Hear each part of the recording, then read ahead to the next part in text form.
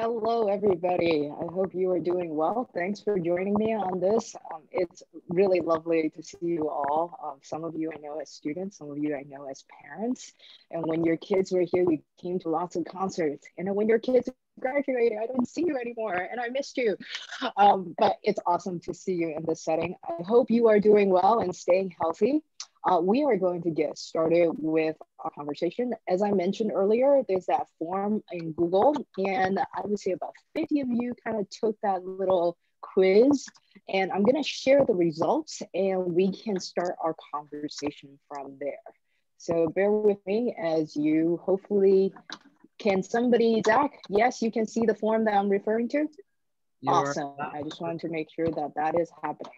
Okay, and I'm going to click on the responses so we can get a sense of what that looks like. And you guys can all get a sense of kind of where your mutual attendees are answering, how your mutual attendees are answering. Okay, so what month was Beethoven born in? Overwhelming majority of you said December, and that is correct. Beethoven was born, we think, on 16th. So why is it that we think? So here's the thing, Beethoven was baptized on December 17th.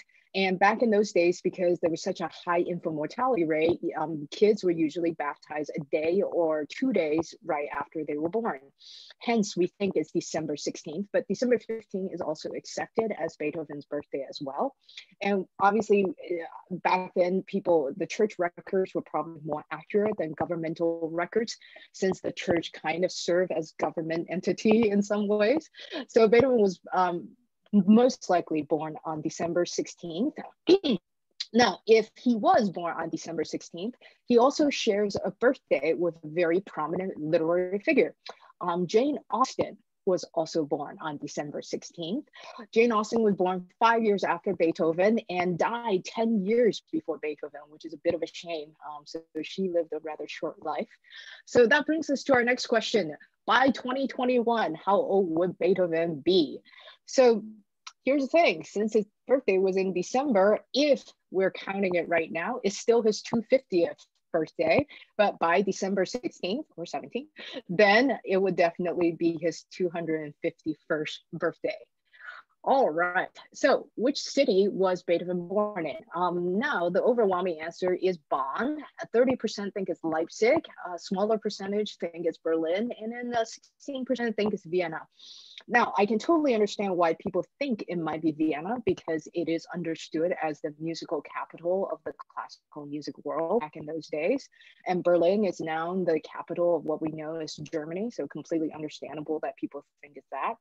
Leipzig is always affiliated with as a musical city, thanks to Bach, who spent the latter half of his life as a teacher at the St. Thomas School there, and also Mendelssohn as well, so who was also affiliated with the city. But Beethoven was actually born in Bonn. Bonn is probably not as well known nowadays as it was back in those days. Back in those days, it was kind of considered a city, a thoroughfare. A lot of people travel there, and the city was very much like any other city at that time. The center of town life was around the city square and the city church or the cathedral. Beethoven's grandfather shared the same name, Ludwig van Beethoven, and he was a composer. The grandfather was a composer, so you could say that music ran in his family. And in some ways, that's similar to a lot of other composers of the time. Bach's family was musical. When Bach was young, he was sent as an apprentice to, some of the extended families. The way he learned music was by copying a lot of the music that he kind of stole from his cousin's covers. And that's actually also how he lost his sight later in life, because he spent a lot of time in not very great light copying little notes. He also had 4 sons, which he promptly put to work as soon as they could hold a pen in their hands, because they were copying out parts for him. So Beethoven grew up, you could say he had music in his blood. His grandfather was very well respected in Bonn. His father was also a musician. His father was a tenor in the cathedral choir, though his father nearly as well respected, partly because he wasn't as good of a musician, but the other part was also because his father was a drunk and abusive. So not a good guy to begin with. As many of you know, Beethoven went deaf later in his life, and some have attributed that deafness to the fact that his father knocked him around a lot when he was young. Beethoven was the eldest of three sons and a little girl that was later died before all the other brothers. And when Beethoven was young, he definitely showed musical promise. So his dad wanted to make him like the second Mozart. At that time, Mozart was touring Europe. You know, Mozart died in 1791 and Beethoven was born in 1770. So as Beethoven was growing up, he surely would have heard about Mozart. His father would have heard about Mozart. And, you know, Mozart was going around with his dad and his sister performing for all the big royal houses in Europe. And in the process, gaining wealth and fame. And his dad actually wanted Beethoven to do the same and made Beethoven lie about his age, which also explains why Beethoven later in life was actually kind of confused about his own age. His father made him tell other people that he was younger than he actually was, like told people he was 6 when he was actually 8, trying to make him look more impressive. But Beethoven was not having it. Beethoven was pretty stubborn from a very young age and had a temper from a very young age. He would rather take the abuse from his dad than to play on command by his dad. So yes, you can, I think, if I'm sure you know some of his music, so you can probably hear that in some of his music. All right, so which one was a portrait of Beethoven? And let me go back to the pictures. So this, number 1, is Beethoven. Number 2 is actually a picture of Rossini. For those of you that are opera fans, I am sure you have heard Rossini. For those of you that are not opera fans, I'm sure you would have heard some of his music. If you know the da da da da da da da da da da da da da, yeah, that's by Rossini. It's from his William Tell opera, and that's from the overture to the opera. Number 3 is a picture of young Felix Mendelssohn. Mendelssohn was also a bit of a prodigy himself, except he had a very different dad. Mendelssohn came from a fairly wealthy family, actually a pretty wealthy family. So when he was composing, you know, like when he was 13 and he was writing his octets, his dad was like, oh, you're writing this? Okay, I'll hire an orchestra to play your music. Not exactly the kind of condition that Beethoven had. So somebody who definitely grew up slightly differently. Picture number 4 is probably the least familiar to you all and probably to most people. This is Hummel.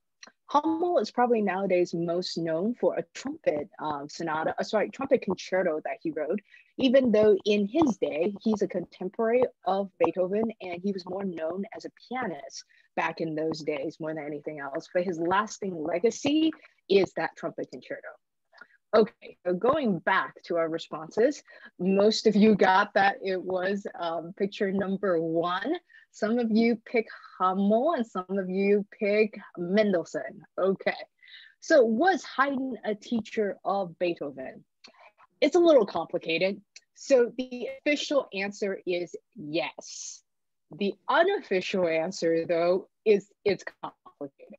So when Beethoven showed a lot of promise, the rich people in his town, Elector, who was kind of the prince of the town, you know, said, hey, we're going to get some money together. We're going to send this very talented young man to Vienna so he could study with Haydn. And it said that, you know, the Elector to him, from the hands of Haydn, you shall receive the spirit of Mozart. So they have hopes for Beethoven. So the first time Beethoven left Bonn to go to Vienna, he was supposed to go and study with Haydn, except as soon as he got to Vienna, his mother and his little sister passed away very suddenly. So then he went back and the Elector was not happy because, you know, he didn't have anything to show for except for debt that the Elector had to pay. But then when Beethoven went back again later, he did quote unquote study with Haydn. By that, I meant he did go and have composition lessons with Haydn. The problem was Haydn by this time was fairly well known, very prominent, definitely considered a great composer in his own time. He kind of considered himself Papa Haydn, you know, kind of this elder statesman who is about to help these young composers. And he was from a different era, a different tradition. His idea of composition at the root of it, the philosophical root of it, was different than what Beethoven wanted to achieve. So he wanted Beethoven to write these things, and Beethoven didn't want to write them. So the two of them kind of, they butted heads a great deal, shall we say. So while this was happening, Beethoven also lied to Haydn, which is not a good thing to do to anybody, least of all your teacher, because he gave Haydn these compositions, which he claimed that he wrote while he was studying with Haydn. So Haydn then sent it back to Bonn, to the people who gave Beethoven all of this money to go study in Vienna, to be like, oh, look at what he's been doing. And of course, the people in Bonn recognized these work as in, oh, he wrote these when he was here. So Beethoven was caught in a lie. Haydn was not happy with him. To Haydn's credit, though, Haydn did not blow his cover, shall we say. Haydn still gave him all of his access to like the Vienna salons. These were, living rooms of people who were wealthy, people who were hosting concerts. He connected Beethoven to a lot of the prominent musicians and to the prominent patrons in Vienna to help Beethoven get started in his career. So to Haydn's credit, he didn't hold it against him. Beethoven was perhaps not nearly as gracious. When Beethoven was publishing some of his first works, Haydn wanted him to include the line student of Joseph Haydn. And Beethoven was like, no, I'm not doing that. So relationship-wise, I think you see that streak of stubbornness continue as Beethoven grow into his young adulthood. That hasn't changed.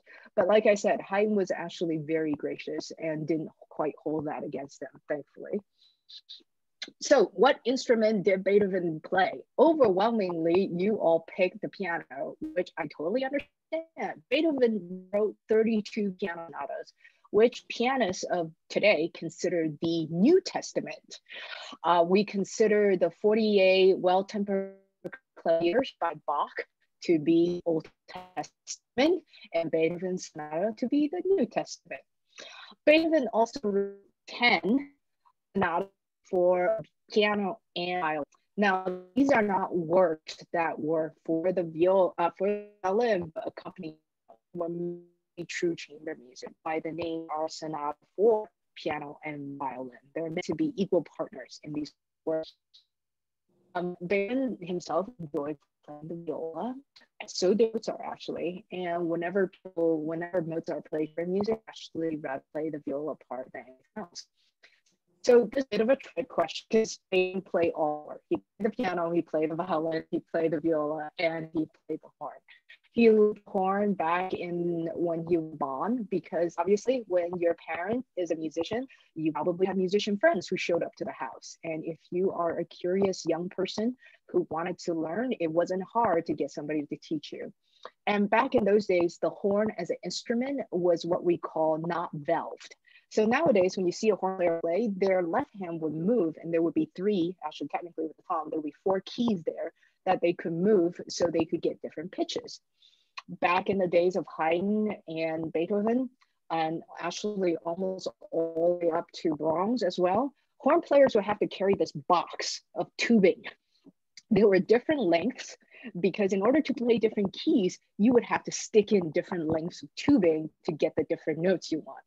So if you were looking at scores by Mozart or by Beethoven, the horn part would be horn in G or horn in D. And what happens, the horn players see that, then they pull out their D tubing, they stick in the horn, and they would play in that key.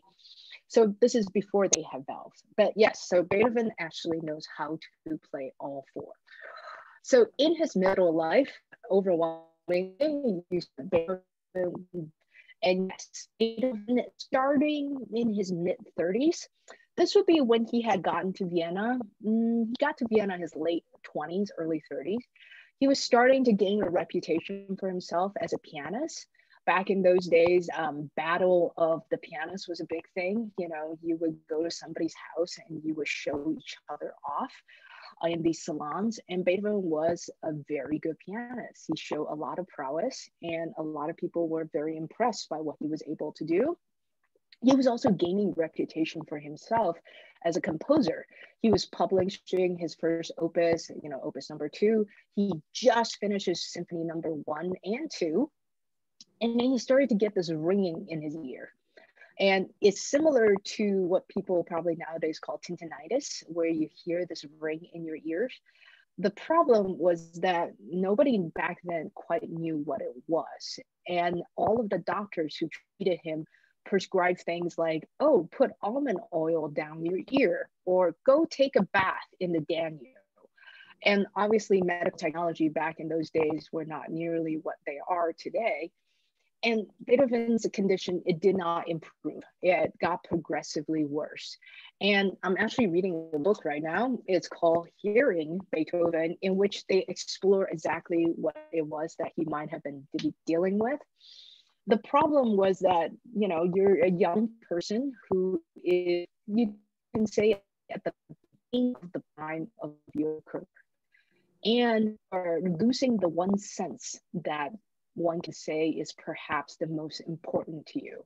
It's like somebody who is starting to become a prominent painter and they're losing their sight, or they're starting to become colorblind. So for Beethoven, this was incredibly frightening, incredibly discouraging, and he was driven into depression, and he was even suicidal. We have a last will and testament from him that he wrote around this time, that he wrote in a place called Halberstadt, that is a suburb outside of Vienna. So back in those days in Vienna, if you had any money, you would leave the city in the summer because the city stank in the summer. There was no refrigeration, and you can imagine all the lovely rotting whatever, plus the body odors. So if you had any money, people left the city in the summer. And Halberstadt was a place that Beethoven went to this summer to compose, to take walks in the country.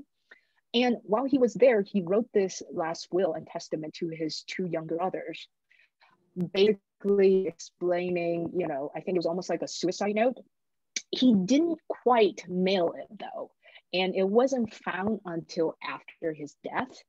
And in the letter, he talks about having to hide the fact that he was going deaf. He said, I walked down the street and people would think that I am crazy because I don't say hello back when they say hello.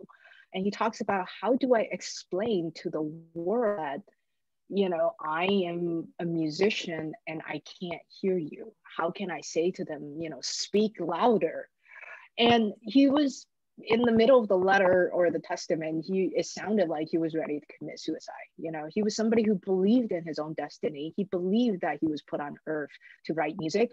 So I think we can probably all relate to how this might be devastating. I think losing one's hearing or losing any sense that a person have would be devastating to anyone at any age, but it's even more so when you feel like this is the one sense you need in order to do the work that you feel like you're destined to do. Now, in the middle of the letter, it kind of turned around, and he basically said, here's the thing though, I'm not done yet. He's saying, I have a lot to say, I have more to do, and I'm not done yet. So I'm gonna go. And pretty much people started to know that he was going deaf because he started in tools to help himself. Mazel is a guy who nowadays is known for, people say he invented the metronome. He's more like somebody who perfected the metronome, but he also made what they call the ear trumpet for Beethoven. So it was a tube that looked like a backwards, those old gramophones with the bell, and not nearly as large, but it was something like that, in which Beethoven would stick into one ear and people would try to speak into that. So maybe he could hear them.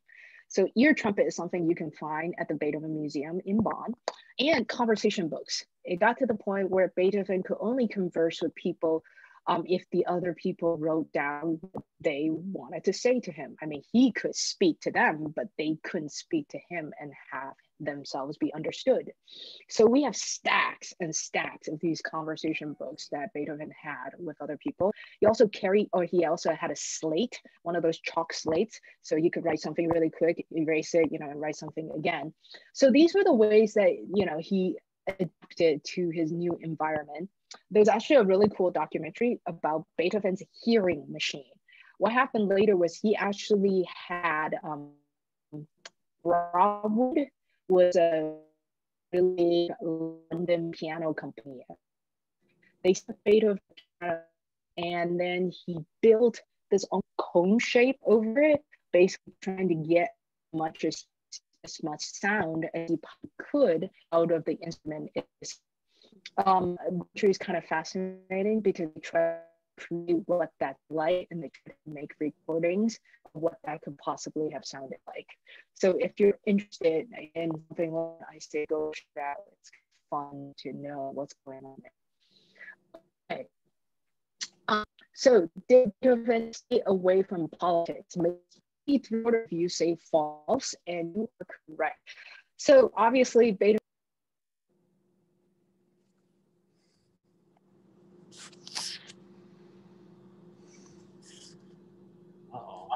Looks like Ruth may have fallen off right here. Let's see, she'll hopefully come back if she just timed out. Were you guys getting some scratchiness with her audio? Yes. Okay. So I was hearing that and wondering what we can do to help that. I'll see if she can take out her earbuds. I didn't know if it was just on my end. We'll see. Oh, I think it's my internet. I keep getting messages that my internet is unstable. So if there's anything you need me to repeat, let me know. I'm assuming I am not sharing my screen anymore. No, and sometimes, Ruth, if you shut your video off, it sometimes improves the audio as well. Okay, I can do that. Zach, please do speak up if you're losing me. Okay, we'll do. Okay. Screen looks great. Okay. Okay. So did we get the politics question? Not yet. So Beethoven did. Perfect. Okay. So did Beethoven stay away from politics? Not quite. So here's the thing about Beethoven. He did not march down the street like everybody, what you may think of it as involvement in politics. He did not write pamphlets like Wagner did. What Beethoven did was he showed it in personal ways, shall we say. So there is an anecdote that's recounted by Goethe, the famous German literary figure. Him and Beethoven were in one of the gardens on a very fine day in Vienna. And back in those days, gardens were where you went to be seen. If you were a wealthy person, you would take drives in the park. If you were a wealthy person, you might show off your new clothes at the park. And this is also where people of all classes might have gathered. You would have the aristocrats, and you would also have people who may not quite be the aristocrats, but the growing middle class. So Goethe and Beethoven were one day walking in this garden, and Goethe sees a group of aristocrats walking their way.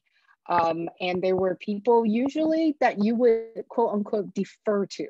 So this was people that you might move aside for. You make a path for them. You show your deference. And Goethe said, while he was, coming up from a bow to these people, Beethoven had charged like a bull through the crowd, straight through this group of aristocrats. And I think you can gather what Beethoven thinks of the class system based on this one anecdote. Now, did that mean that he didn't take money from them? Oh no, he was quite happy to take money from them. And we'll get to that in a little bit. But here's the thing, when Napoleon came on the scene, 1770 is when Beethoven was born. 1776 is when you have the American Revolution. Then 13 years later, you have the French Revolution that went on and off for about 10 years. And out of that, you get some guy named Napoleon, who is a Corsican, nowadays part of Italy, but back then part of France, who is basically going through France, talking about and conquering different parts of Europe, talking about liberty, fraternity, you know, and freedom. And so Beethoven was a fan. He liked the ideas that Napoleon was espousing. So at first, he actually dedicated his Third Symphony to Napoleon. Now, when Napoleon declared himself emperor, Beethoven was pissed. He was very, very mad. And he actually scratched out the dedication on the score and instead wrote "to the memory of a hero." So it's dedicated to the memory of a hero instead. So Beethoven was definitely not somebody who shied away from letting people know about his personal opinions on politics, even though he didn't quote unquote actively take part, shall we say. So was Beethoven revered in his lifetime? And the short answer is yes. Beethoven did not die a pauper. He actually, at the end of his life, accumulated a substantial amount of wealth that he was able to give and pass on to his brothers and nephews. And he himself, you know, at one point thought of moving away from Vienna because the cost of living at Vienna became too high. And all of these aristocrats got together and basically said, we can't let Beethoven leave Vienna because what would Vienna be without Beethoven? How can we call ourselves the city of music? So they decided to give Beethoven a deal. They would give him an annuity, a certain set of money every year where it would cover his living expenses. And all Beethoven had to do was stay in Vienna. And Beethoven took the deal, and this deal fluctuated a little bit. There were times when he didn't get paid the full amount, or there were huge inflations at certain other times. But when you think about it, that is a fantastic deal for any artist. I mean, nowadays, there are very few artists that have this kind of deal. Artists tend to complement their artistic endeavors with teaching and or performing. And nowadays, you know, you might have the MacArthur grant or the Guggenheim that might give you a certain set of money for a year to say, go work on your creative endeavors so you don't have to worry about living expenses. But this was incredibly rare. And I think it shows to a certain degree how well-known Beethoven was in his lifetime and also how much he was revered as a composer during his time. Here's the thing though, Beethoven then went through another bout of depression later in his life. And it has to do with his brother's death. One of his younger brother passed away and he was in a custody battle with his sister-in-law for his nephew. And this kind of set him into a whole depression. And it wasn't, I don't think he was probably a good person to be raising a child, but in some ways, because he didn't have one of his own, I think he wanted to raise this nephew to, you know, kind of pass on his legacy. Things were so bad that the nephew attempted suicide, actually.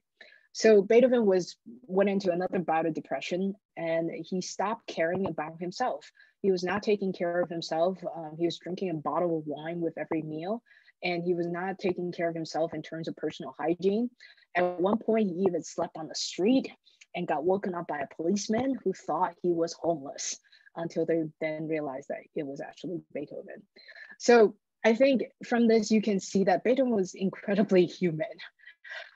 He wasn't somebody who was pristine all the time. He let his personal feelings be known, and he has some pretty public, you know, we can say meltdowns, I think these days, if we want to call it that. So was Beethoven a good businessman? Yes, he was. He actually hired his two younger brothers to be his secretaries.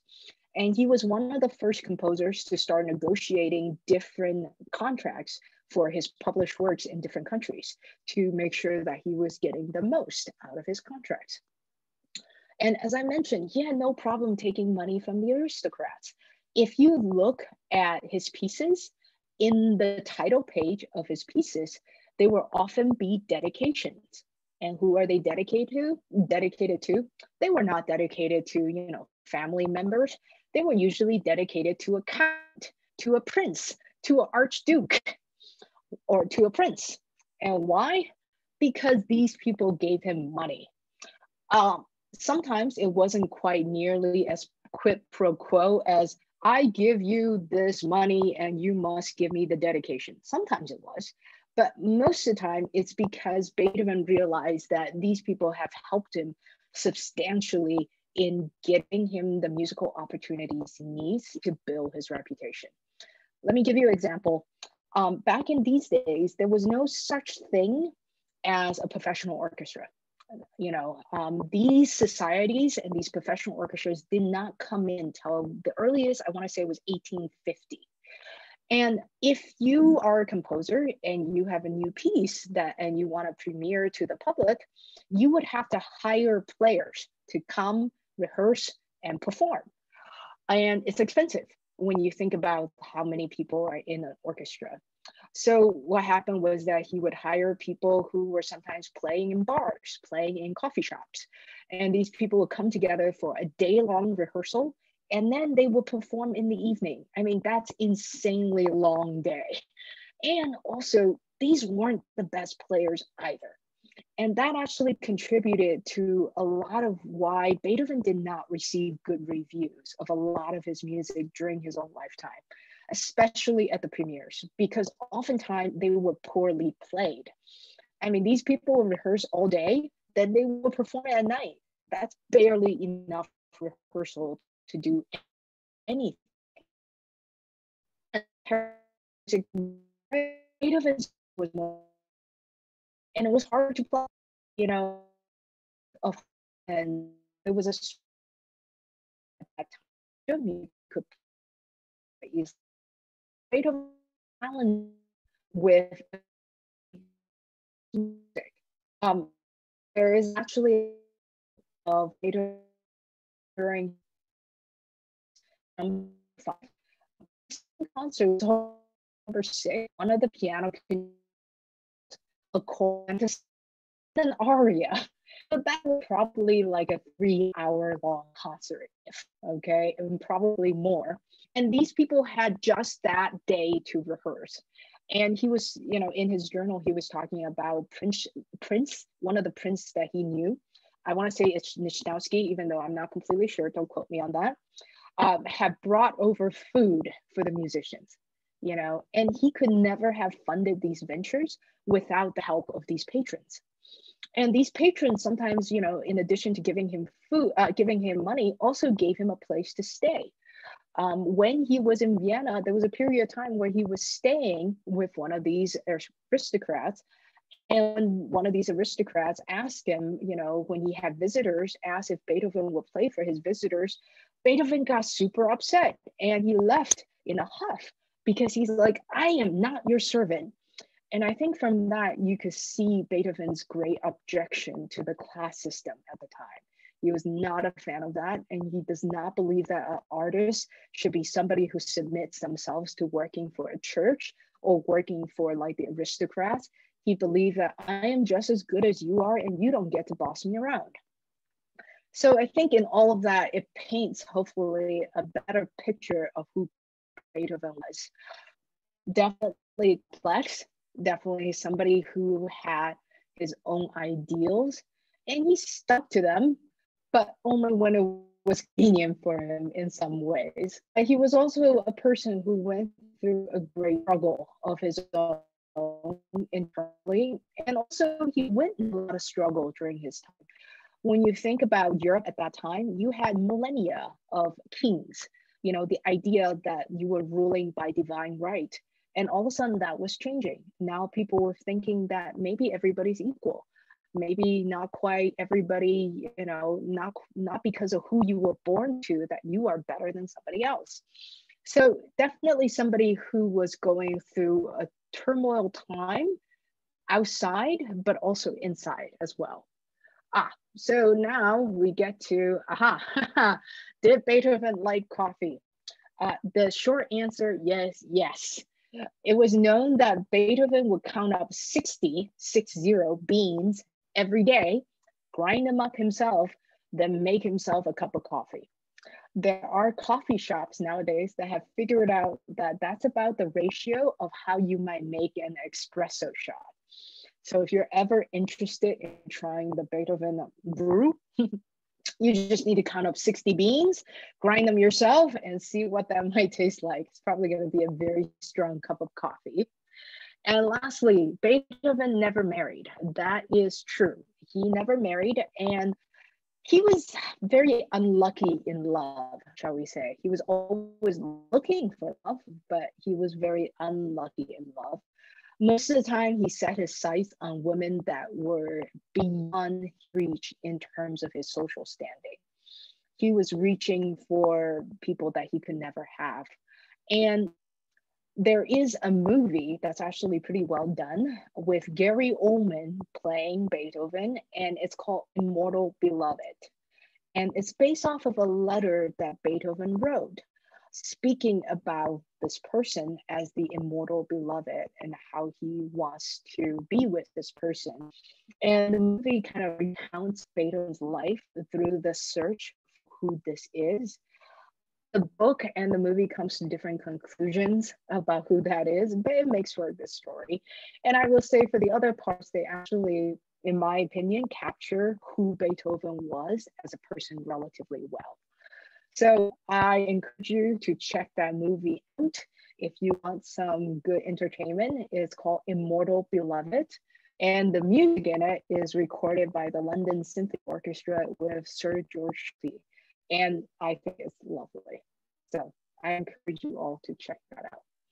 I think I am good. I think I've come to a good stopping point in the lecture, and I invite questions if you have any. And I'm going to stop sharing my screen now. Perfect. Thank you, Ruth. Yeah, if you have any questions, put them in the chat or feel free. You can unmute yourselves now if you have some questions about Beethoven. I personally learned a lot. I'm not as well-versed with composers and great musicians of our time. So that was great to hear a little bit about him. So if you have any questions, please unmute yourself. You can do so now. Beethoven was resentful of the class, how society saw his family. Okay.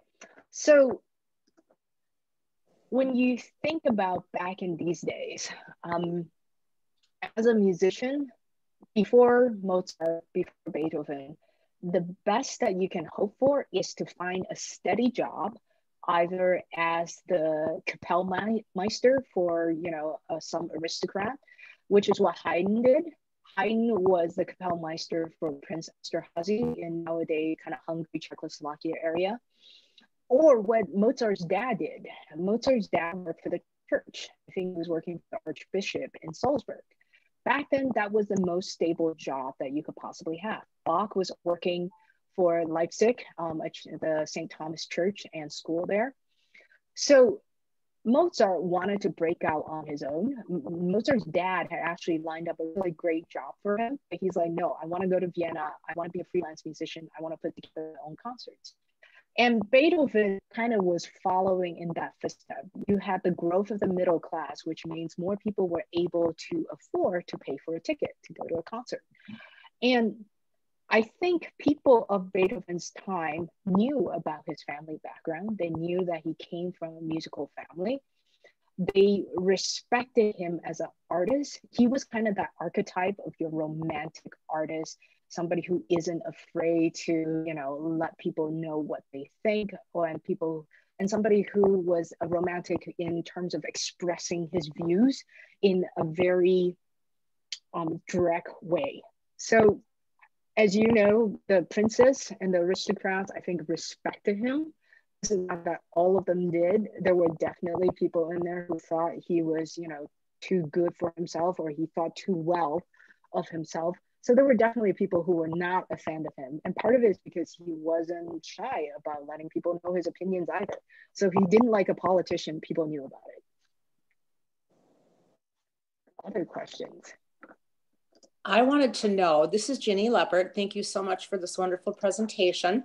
I wanted to know if you know anything more about all the media hype there was a few years ago about Beethoven died of lead poisoning from the river or something like that. Did you read about that at the time?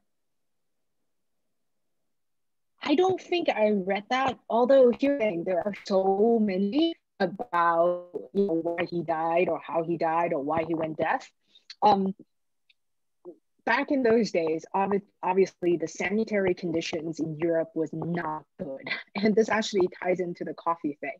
So before coffee was kind of a thing in Europe, most people in Europe actually drank beer because it wasn't safe to drink water without boiling it. And most people weren't boiling their water or didn't know that they were supposed to boil their water. And when coffee came to Europe from the New World, because coffee is an equatorial people all of a sudden were going, wow, we get a lot more done drinking coffee rather than drinking beer. And, Beethoven wasn't the only composer that loved coffee. Bach also loved coffee too. Bach actually was a whole coffee cantata, which is between a daughter and a dad. And the daughter is just like, just give me coffee. I don't care who you marry me off to. A dense version of that story. Beethoven most likely died from some sort of, most likely, this is once again a theory, from something that was digestive, like internal bad digestion throughout his life. And basically by the last day of his life, his stomach was also distant too, like he had bloated, he had the stomach, the fluids. I'm not sure exactly what was in the autopsy, but it not surprise me if at the time there was huge lead poisoning around Europe at that time. I lost her again. Hello? I've heard another theory. I'm Matthew from Duluth, a very retired physician, that because of his deafness, he got depressed, and so he drank too much. So he got cirrhosis of the liver and ascites, that is, huge collection of fluid in his abdomen. And he attempted to drain it. And of course, in those days, it got infected. And that is what wiped him out. Another thing about him that a Mayo Clinic geneticist named Jaime Gordon expounded on was that he had tertiary, that is third degree syphilis. And that is, in an unusual way, presented with his hearing loss. I don't know how accepted that is or documented, but that's propounded by a pretty authoritative non-musician anyway. And it was easy to imagine getting syphilis in those days, which isn't very nice, but you got to be realistic. I heard about the liver and the sclerosis of the liver. I actually believe that was part of his autopsy. As for the syphilis one, I am not sure. I have also heard that rumor as well, though. And he would now have been the first romantic composer to be associated with that disease. Schubert died of it, and it's most likely that Schumann went crazy because of it. So, unsurprising. I would not be surprised if he did have syphilis. Other questions?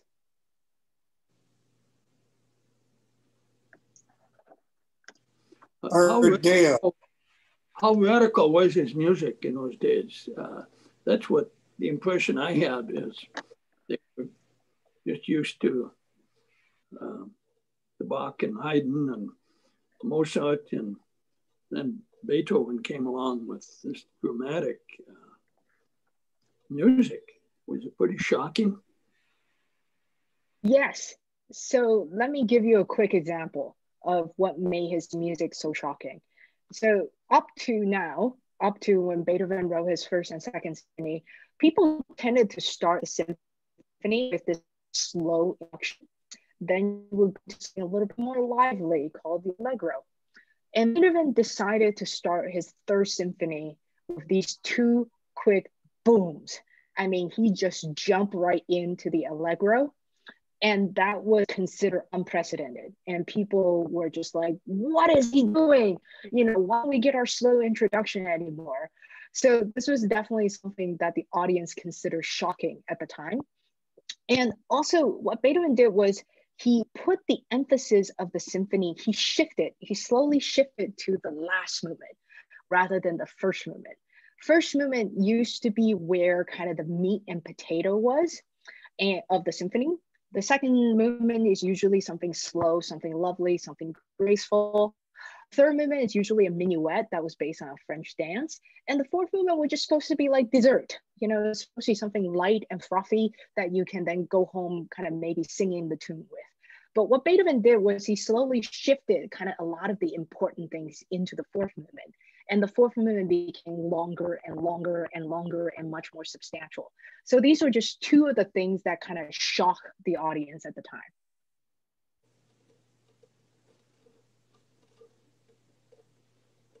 That's great. I believe Art, did you have a question, Art? Yes. Can you hear me? Yeah, we can hear you. Oh, good. I'm wondering, I know, at least I believe Mozart wrote the Ninth Symphony when he was totally deaf. Did he write any other symphonies or music when he was totally deaf? So here's where the definition gets a little tricky with the idea of totally deaf, because Beethoven could still feel vibrations. And even when he was writing those last pieces, he was still doing them at these piano with that hearing machine. He would build this huge cone that would go over, you know, where the piano where the lid is nowadays in a grand piano. So I don't think he was completely deaf ever. I think he could still kind of hear things, but he could never hear in the spectrum that probably we can hear too. Does that make sense at all? Yes. Okay. Thank you. No problem. And we've got time for a couple more questions. I saw Lindsay had a question. If you have any book or documentary recommendation. Yes, here is one about Beethoven Ninth, and I believe it's called, let me do a quick search, but I think it's something called Following in the Steps of Beethoven 9. Following the Ninth, the first step of Beethoven's Final Symphony. It's a documentary, and it's about how Ode to Joy especially has made an impact worldwide. I mean, this was what was hanging in Tiananmen Square when those students were protesting in Tiananmen Square in 1989. This is what was playing, you know, at the Berlin Wall when it came down. Every year now in Japan, around Christmas time, around the end of the year, you would have thousands of singers that learn that Ode to Joy and hire an orchestra just so they can sing Ode to Joy. So this is talking about kind of the power of that Ninth Symphony. The Ode to Joy is the EU's anthem. So it's got a lot of power. So I definitely recommend that one. Yes, thank you, Zach, for putting that. Yep. The other one, if you're curious about finding out more about that hearing machine, I think it's just called, if you put in Beethoven's hearing machine, it's free on Vimeo. It's a video that's free right there. The movie, I would definitely recommend Immortal Beloved, because I think that they actually do a good job of trying to tell his story. And, you know, it's by a good director with very good actors. There was a movie, I think, called Copying Beethoven with Ed Harris. I'm not so crazy about that one, but that's a personal opinion. Let me think. Books-wise, there's a really famous biography written by Maynard Solomon, and it's about Beethoven. So that is also something that's worth checking out. And that book definitely, I think, is where the movie got some of their ideas in terms of thinking about the Immortal Beloved. Perfect. Was the last things he wrote the string quartets? I'm sorry, what was the question about the string quartet? Was the last things that he composed the string quartets? I believe so, yes. And those string quartets are amazing. And I would encourage everyone to go check them out. They will feel a little strange. I can't remember whether the Missa Salamis was the last thing he wrote or not, but definitely worth checking out. The Missa Salamis can feel very strange at times. And you're like, wait, this is a mass? And wait, what is he doing? So, you know, like a lot of other composers, Beethoven, as he got older, got more and more into studying Bach's fugues, and his music became more and more involved with fugue writing as he grew older. So, you know, one of the famous string quartet has a gross fugue in it. A lot of the piano sonata towards the end also had this idea of a fugue, and you hear that a little bit in the Ninth Symphony as well. Not a full-blown fugue, but fugue-like. Let's see. And everyone, just for time's sake here, we're going to get everybody off at 1 o'clock. So if any further questions, please reach out to Ruth via email. I put it in the chat there. I want to thank everybody for tuning in to our virtual Alumni College lecture series. It's been a great lecture there. Worked nicely for us to hear a lot about Beethoven and the history. I certainly learned a lot. And if you're interested, on February 22nd, it is the anniversary of the Miracle on Ice. And we have someone from our office, actually, Bruce Berglund, presenting on the Miracle on Ice. And we have future and further events about life on Mars, getting into the sciences a little bit. We have an astronomy lecture in the works as well. So lots of great stuff, lots of great Alumni College lecture presenters. So keep tuning in for those lectures. Thank you, Ruth. That was amazing. Like I said, I learned a lot, and I'm sure a lot of our alums and current students of yours will reach out with some further questions and comments. So thanks everybody for tuning in. Thank you, Ruth Lin. Great job. Have a good day, everybody. Thanks everybody for coming.